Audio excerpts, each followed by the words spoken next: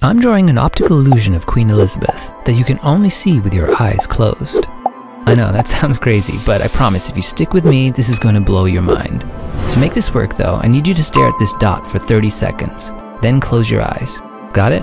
Now just keep staring at it. You can blink, but just keep looking at it. Don't worry about counting the seconds, I'll keep track of that for you. Now when I tell you, not just yet, but when I tell you, I want you to close your eyes and tilt your head up slightly. Then kind of blink with your eyes closed, if that makes sense. You should see the portrait then slowly appear.